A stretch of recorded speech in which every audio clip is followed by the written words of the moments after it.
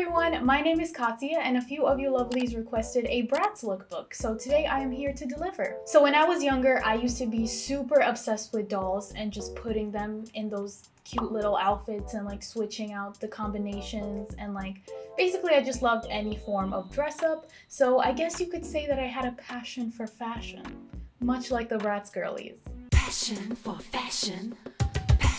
For fashion. As the early 2000s continue to re-emerge in today's clothing, we've seen Bratz fashion become quite the trending topic. So basically what I did is I went through every single Bratz doll line ever made and I picked a few of my favorites to base some outfits off of. I also picked these specific outfits because they match with whatever I already had in my closet. However, I'd be happy to do a part 2 based on different collections of the Bratz doll line, or maybe even a different doll line completely like Barbie or Monster High. So if that's something that you would be interested in, let me know in the comments and I will get right on it. But without further ado, let's get into the outfits. The Diamonds Forever line is definitely one of the bougiest Bratz collections by far, so it was right up my alley. I knew I had to definitely recreate an outfit based off of it. All the dolls wear a crop top with a bedazzled rhinestone word that matches their personality, along with fur coats, flared jeans, and diamante embellishments. Although I didn't have the iconic BB top these dolls were clearly mimicking, I did have this equally sparkly rhinestone one, which I actually have a similar one of on my Depop, so if you're interested in recreating this exact outfit, I will link my Depop in the description.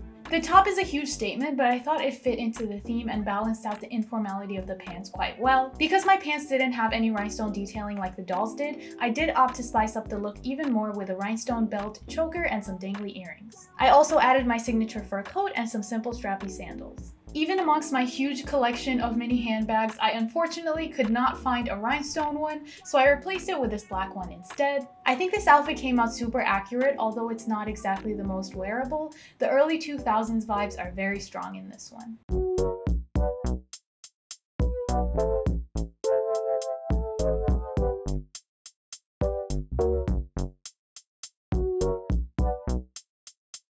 The next look is the most accurate and in turn the least wearable because it's based off the movie STARZ line, in which each doll wears a formal glitter dress in their unique color. I pulled out my prom dress from the back of my closet because it just happened to match Yasmin's outfit perfectly. Since the dress was so extravagant, I also went for some matching diamond-shaped earrings and these gold geometric barrettes, and I had to add the fur coat again along with some dusty pink velvet sandals to complete the look. The formal Bratz look is definitely super over the top, but if I'm honest, the majority of their casual outfits are kind of just as extravagant. If you want to take inspiration from this specific look but you don't have a formal glitter dress, then you could replace it with a sequin top and pair it with some flare jeans instead.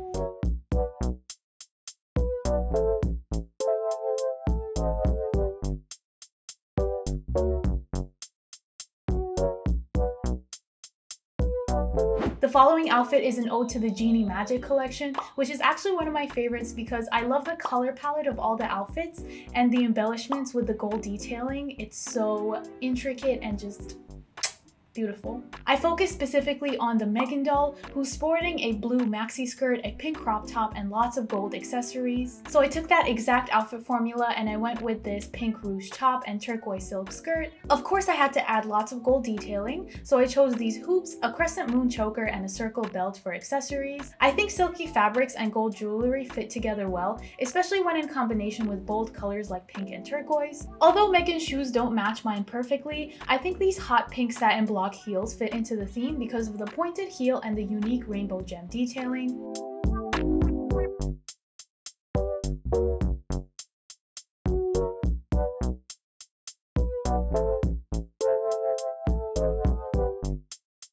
For this next outfit, I mainly took inspiration from the Jade doll in the Winter Wonderland collection, which I think might actually be one of the most popular and memorable Bratz doll lines. I've seen a lot of YouTube content creators take inspiration specifically from this line, so I wanted to give it a go and see what I could come up with. Since Jade's outfit had a blue theme, I incorporated 2 shades using this plaid skirt and cardigan, but I kept the rest of the outfit fairly simple and neutral with this white baby tee and these knee-high boots. I also added a few more cozy elements like a fur vest, a white beanie, and some tights to really sell the theme. And I finished off the look with a simple blue choker necklace with a K monogram on it. Even in doll lines that didn't feature a winter theme, the Bratz still frequented fur fabrics, which I think was mainly because adding any sort of fur jacket is a really easy way to step up an outfit, and it was also a huge trend in the early 2000s, so when I saw this vest at the thrift, I knew it would be the perfect piece to pair with any Bratz inspired look. Although this look wouldn't exactly mesh very well with New York winter, it does include lots of patterns, colors, and fabrics that I would have really never thought of putting together myself.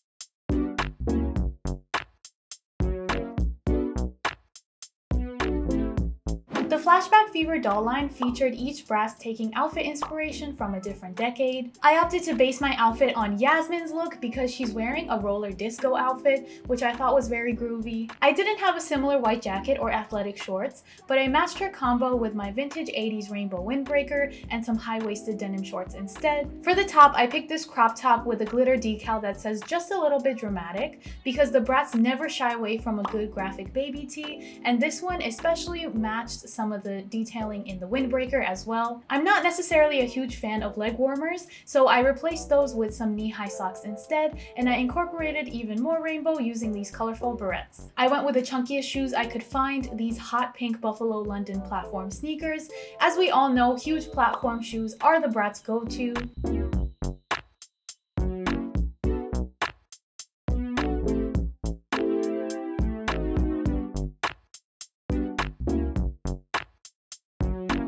For this next look, I took inspiration more from the general vibe of the doll line instead of one specific doll, but I think it's still kind of obvious what that line is when looking at it, which is pretty and punk. I based the look around these red plaid pants and I paired them with a mesh top and a black bralette. I see elements like mesh, silver chains, and leather in almost everybody's outfit, so I incorporated that using this leather jacket and triple layer chain. I opted to add a few more edgy accessories like these red crystal earrings and black lace-up boots. And I didn't have any Union Jack printed clothing or accessories, but that would have been the perfect finishing touch. I think this look could honestly fit in with the Rock ANGELZ Bratz doll line as well, since it is based on a similar black and red color scheme.